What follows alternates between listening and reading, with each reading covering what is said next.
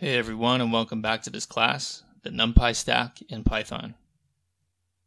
In this lecture we are going to start looking at the SciPy library. Again, just to reiterate, the goal of this course is not to show you every last thing in each of these libraries, but rather a select few things that are used often in my deep learning and machine learning courses. The idea is, if it's used often, then it's something you should remember. If it's not used often, then you're going to forget it anyway, and if you do try to commit it to memory, you're wasting your time. There is an opportunity cost of not learning more important things. Remember that if and when you need a specific function, you can always look it up in the documentation. This course will get you comfortable and familiar with these libraries, so that when you do eventually need to go look something up in the documentation in the future, it won't be too scary. The most common distribution is the Gaussian. We've already looked at how we can sample from a Gaussian distribution. One question that is common to ask is, given a sample of a random variable, what is its probability density? You should recognize the probability density function, or PDF, of the Gaussian as this equation. Now, we already have all the tools we need to calculate the value of this function. We know how to take the square, we know how to divide, we know how to exponentiate, and we know how to take square roots. So why are we even discussing this, you might ask? Well, of course, SciPy gives us a better way to calculate the PDF. In fact, you should always use SciPy if possible, because it will be much faster. First, let's import the norm module.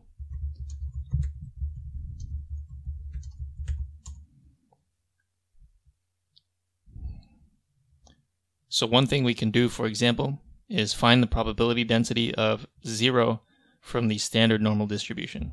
So that's norm.pdf of 0.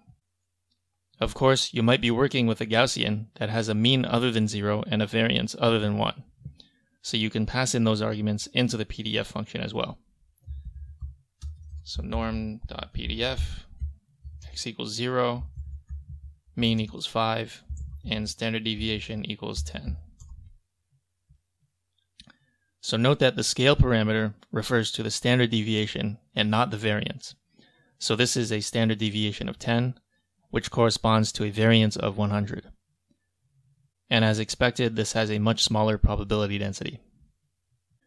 Often, we need to calculate the probability densities of many different values contained within an array simultaneously. Your first instinct might be to use a for loop to calculate each of the PDF values individually. But of course, this is not the best way. Like the Numpy functions, this function also gives us a way to do element-wise calculations. So if we have a random array,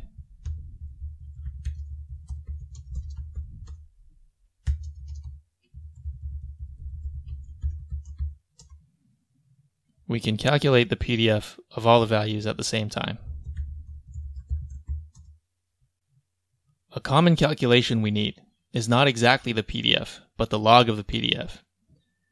When you want to calculate the joint probability of some samples of data, you need to multiply them together.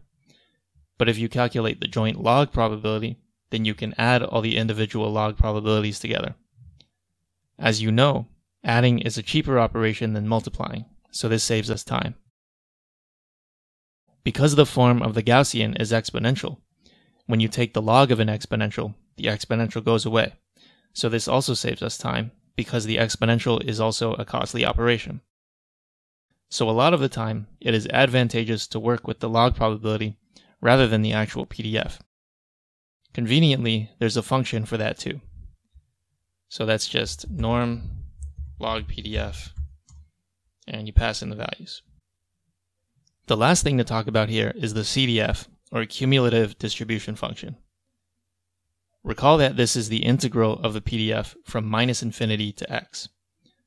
Also recall that this integral is not actually solvable, so you can't find a mathematical expression for it.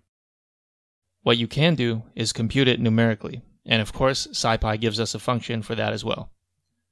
So that's just norm.cdf of r. And of course there's also the log CDF.